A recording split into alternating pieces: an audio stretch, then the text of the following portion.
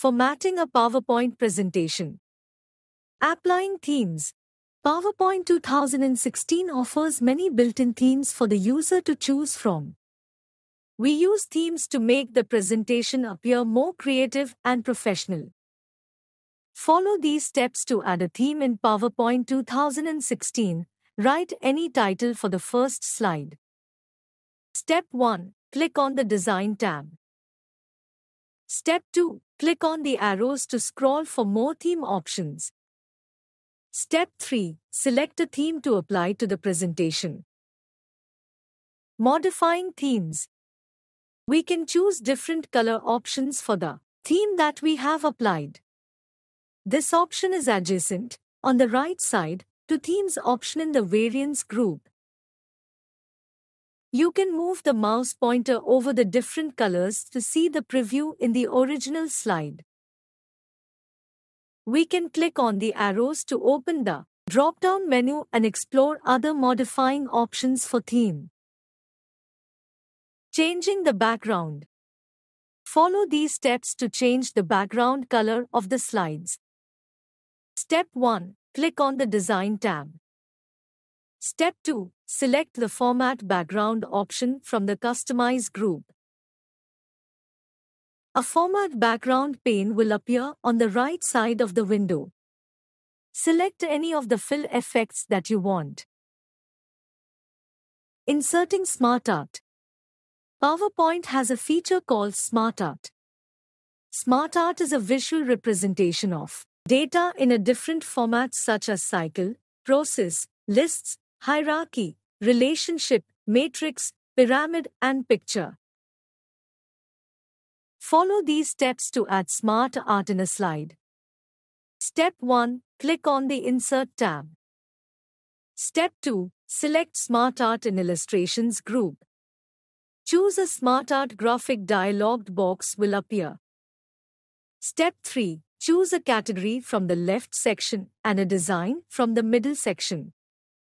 A preview of the layout will appear on the right section. Step 4. Click on the OK button. The SMARTART will be inserted to the current slide. Step 5. Click on Text inside the shape to enter the text. Animations. Animations are special visual effects that can be added to text or other elements on a slide. It helps to beautify the presentation. We can use animations to highlight important or special features of our presentation. We can set the time and sequence for each animation that we add to our presentation. Follow these steps to add animation to the presentation. Step 1. Click on the text object that you want to animate. Step 2. Click on Animations tab. Step 3. Select any animation that you want. Click on the scroll menu to explore more options for animations. When we add an animation, a number appears in front of the text object to which the animation is applied. In the drop-down menu of animations, you will see the following options. Entrance changes beautifies the entry of a text or an object. Emphasis highlights the selected point object from the slide.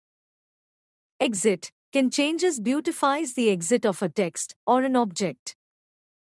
Motion paths. This animation is similar to emphasis, but it can define the path pattern in which the selected text or object will move on the screen. Follow these steps to view the animation that you applied. Step 1. Click on the Animations tab. Step 2. Select Preview tool in the Preview group. Timing. Follow these steps to add or modify the timing of the animation effects. Step 1. Click on the Animations tab. Step 2. Click on the Start drop-down list in the Timing group and select any one of the given options. On click, the animation begins with the click of a mouse. With Previous, the animation begins at the same time as specified in the previous animation. After Previous, the animation begins after the previous animation ends. Step 3. Enter the number of seconds for the animation in the duration box. Step 4. Click on Move Earlier or Move Later to change the order of the animation. Animation pane. Follow these steps to open the animation pane. Step 1. Click on the Animations tab. Step 2. Click on Animation pane in the Advanced Animation group. It will appear on the right side of the window. The animation pane displays the number of objects text to which we have applied the animation. We can change the order, timing, and duration of the animation by clicking on the down arrow of each animation. Removing an animation. We can remove an animation by clicking on the number in front of the object text which is animated. The number box will appear highlighted. We can then press the delete key. An animation can also be removed from the animation pane. Click on an effect and press the delete key. Slide transitions. We use slide transitions to make the next slide appear seamlessly, without any gap. It makes the presentation much better because the slides appear in a smoother manner. The display of one slide after the other is known as transition. Follow these steps to add a transition. Step 1. Select the slide from the slide navigation pane to apply the transition. Step 2. Click on Transitions tab. Step 3. Click on the arrow button in the transition to this slide group.